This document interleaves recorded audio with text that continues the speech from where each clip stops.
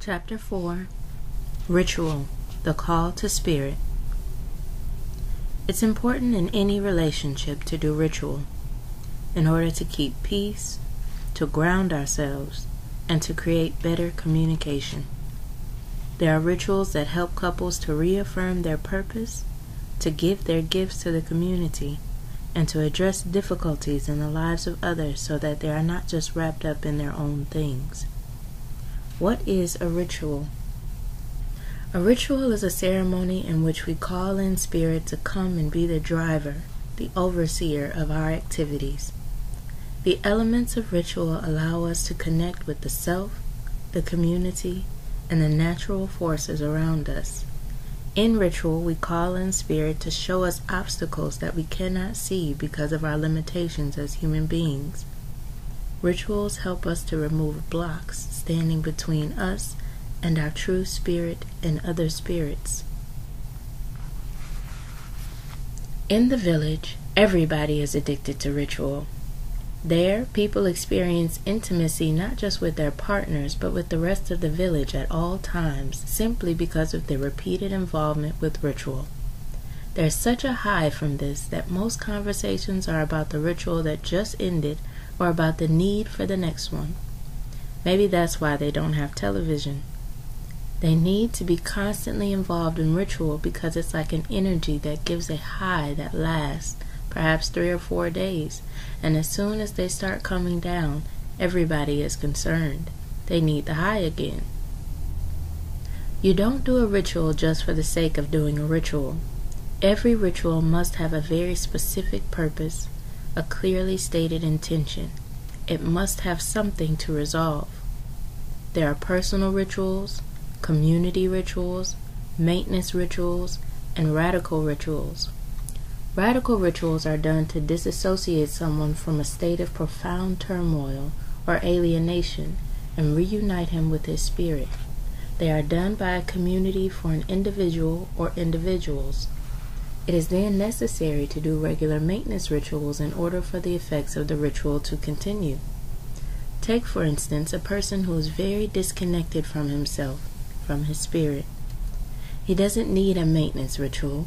He needs something radical to end that disconnection and bring the spirit back into himself so that he can start to be alive again. In such a ritual, the community must be there because a person becomes so vulnerable that he needs a contained, sacred space held by other people who will make sure that he doesn't hurt himself. And also, the community must be there to welcome him back. Even though a person experiences a radical ritual, if he doesn't have an appropriate welcoming back, his psyche will take it as meaning that he did not do it right.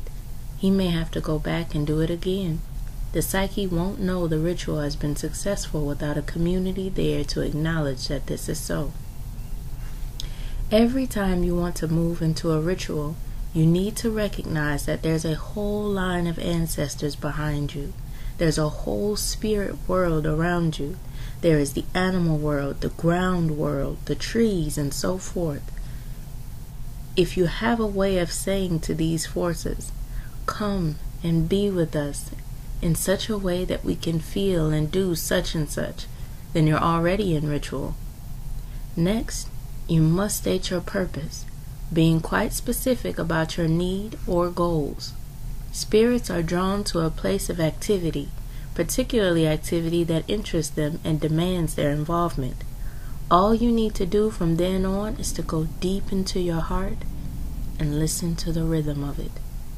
There is a language spoken to you by the beings you have called into your circle. The problem is, we usually don't listen enough, and therefore, we don't hear it. Usually, if you ask one spirit to come, it will not come alone. It gathers its friends, its relatives, friends of its friends, and so on, and all these spirits will come to you. You don't need a PhD or to suffer pain and contortions in order to attract them. All you really need is the sincerity of your heart and a willing ear. In the West, people tend to standardize everything. So if you describe one ritual, people think it applies to all situations. Even though every case is different, people will follow the same formula. In ritual, that doesn't work. A ritual has to be made specific to the people who are involved in it. And if you try to standardize things, you actually take away the spirit of the people and try to force something false into the situation. We think that someone must bring a secret book of ritual recipes so that if we have a toothache, we go to page 129, read paragraph 2, and that will take care of it. When in fact, we ourselves are page 129, paragraph 2. So I'm saying, trust in yourself. Believe in your ability to hear. Just say, I know these things exist somewhere in me. I remember growing up how one of my grandmothers used to involve us in ritual. She would create situations where we would have to come up with an appropriate ritual. She would never interfere with our creativity. All she would do was make sure that we were making progress. Just like a mother with a baby learning to walk, she would guide us a little, and when we fail, she would give us encouragement and strength to keep on trying. With any ritual, you start by preparing the sacred space and constructing a shrine. Then call in spirit with an invocation. It has to start with the setting of the intention and with a group of committed people who want the greatest good to happen. The people involved in a ritual are the only ones who can determine exactly what elements are needed. Rituals are not alike. They each have their own flavor. It would be best to look at each situation with care, then determine the elements that are needed. The fun comes when everybody adds an ingredient here and there. In this way, a ritual is like a meal where everybody brings an ingredient. Some people bring onions, some people bring tomatoes, some people bring lettuce or celery or pepper or chili, and so on.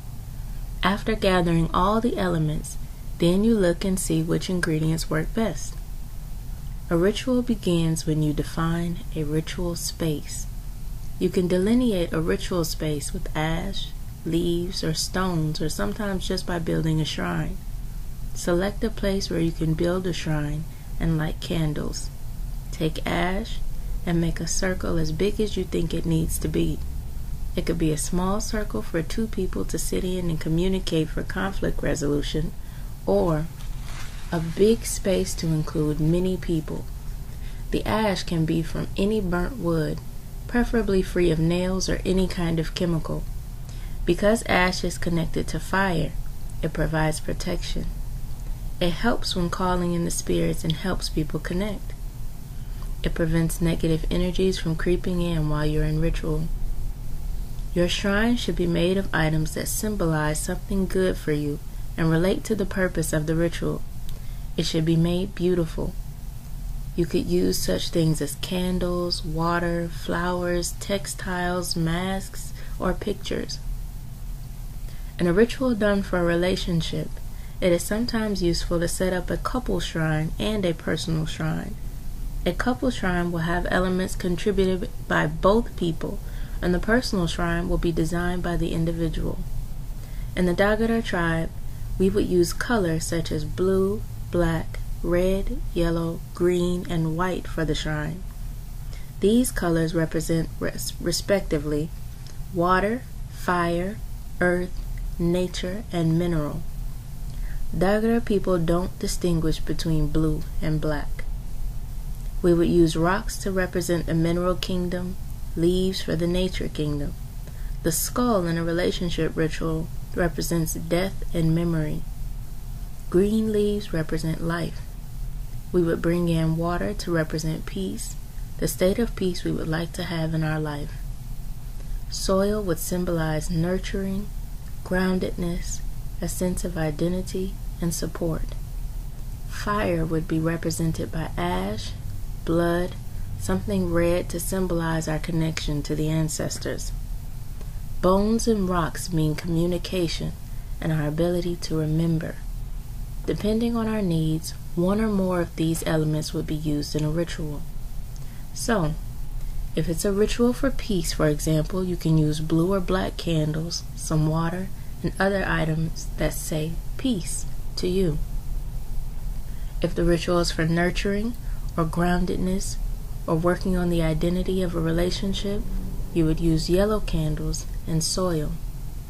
If you're working on communication or making sure that you interpret correctly the signs you receive from your partner, you choose a white candle, rocks, and bones. If you are working on connecting with the spirit of the ancestors or keeping the spiritual connection in your relationship, you would use red candles.